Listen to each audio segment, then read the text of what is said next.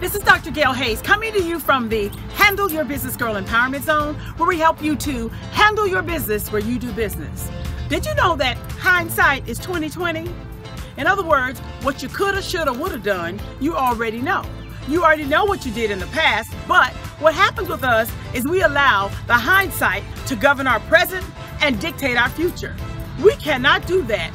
What did you learn? What did you learn from the coulda, shoulda, woulda blues? That's what happens when you deal with hindsight. Hindsight is exactly what it says it is, hindsight. So you have to ask yourself, instead of worrying about what you did and what you coulda, shoulda, woulda done, or it should have turned out that way, be silent. Stop speaking that stuff, because guess what? You're going to get into insanity when you do that. In other words, you're going to start speaking negative energy over your life, and you're going to keep doing the same thing, the same way, the same timing, and get the same results, but you're going to expect different results, and you're not going to get them because you're operating in hindsight. So, let me give you a suggestion. Instead of focusing on hindsight, remember this: you can change your view. It's up to you to change your view. Look at the hindsight and ask yourself a question.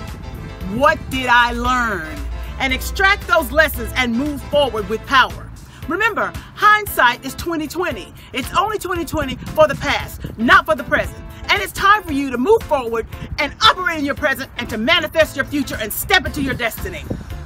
Will you join me? This is Dr. Gail Hayes coming to you from the Handle Your Business Girl Empowerment Zone, where we help you to handle your business where you do business. Visit us on the web at www.handleyourbusinessgirl.com. Until next time.